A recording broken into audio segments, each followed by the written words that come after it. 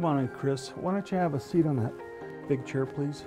A polygraph examination is an investigative tool to assist the detectives in getting conclusions on cases. Okay, Chris, I'm going to place some attachments on you. We have pneumograph tubes which regulate their breathing. We have a blood pressure cuff which registers the heart rate. And then we have a metal attachment that goes to their fingertips and it regulates the galvanic skin response. I want you to answer yes or no, please.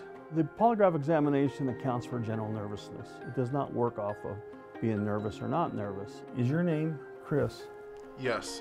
The results are based upon the reaction to relevant questions. In a murder case, the relevant question would be, did you commit the murder? Are you afraid to ask a question we haven't gone over word for word? No. If you're coming to take a polygraph examination and think you can beat the polygraph exam, you need to realize that it will reveal the truth.